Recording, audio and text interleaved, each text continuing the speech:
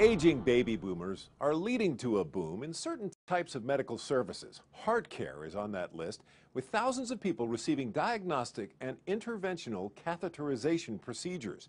That's led to a new diagnostic cardiac cath lab on the Baptist Memphis campus.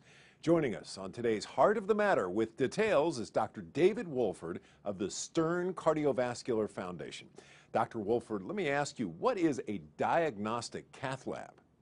Well, the diagnostic cath lab here at Baptist is an area that we set aside to do diagnostic procedures only. Patients that need cardiac catheterization come here electively. There's no emergent cases. They're all well scheduled. And we perform a diagnostic cardiac catheterization. And what that is we insert tubes, generally in the groin, and we run tubes to the heart where we measure pressures inside the heart and outside of the heart. We inject dye into the heart to see how well the heart functions. We can diagnose valvular heart disease at that time, and we also insert catheters that are specifically designed to go to the coronary systems, where we inject dye in the coronaries, so we diagnose whether or not a patient has coronary artery disease. At that setting, we can tell if the blockages are in main arteries or if they're in side branches, or do they involve side branches. Is this something that could be medically treated? Is this something that may need a stent to open up? Or is this something that may need bypass surgery? Doing the diagnostic cardiac catheterization is a relatively straightforward and safe procedure. The patients recover here for a couple of hours, and then they're able to go home.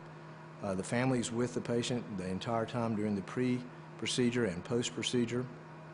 And it allows us to interact with the physician, the patient, and the family all together to come to a decision as to best how to treat this patient. Is medicines the only thing that's needed at this time, or is there some more invasive intervention that would be needed down the road? What are the differences between the diagnostic cath lab and an inpatient cath lab? Well, in the hospital setting, we do outpatients, we do elective procedures, but we also do emergency procedures, and we do interventions. If you're scheduled for a case and an emergency comes in, the emergency has to go first, and that may be an hour wait or a 3-hour wait. You may get there at 6 in the morning and be done at 3 in the afternoon. So the scheduling is a problem when you have to deal around emergencies. That's predominantly the difference. What procedures can be performed in Baptist's diagnostic cath lab?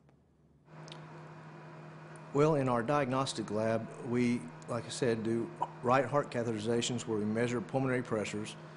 We do left heart catheterizations where we look at LV function, valvular disease, and coronary artery disease. We do peripheral angiograms where we look at the arteries that go to the brain, to the arms, and to the legs. And we also do biopsies of the heart. We exchange pacemaker generator batteries, and we can insert loop recorders for detection of irregular rhythms. Are there any advantages to a patient having their procedure performed in Baptist's diagnostic cath lab? Well, yes, there are several advantages. Like I alluded to before, being able to interact with the patient, the family, and the referring physicians allows the cardiologist to tailor their form of therapy to that patient's needs. Doing the diagnostic cardiac catheterization is a safe procedure, and it usually takes 8 to 10 minutes to perform. But the most difficult thing is, what do you do with the information that you gather? And that's where collaborative effort in that decision process is allowed, in addition to the patient convenience of a timed procedure that's on schedule in an outpatient setting or a diagnostic facility. Are there any patients that would be inappropriate for Baptist's cath lab? Well, yes, this is purely diagnostic. There's no one that we want to do over here that's unstable.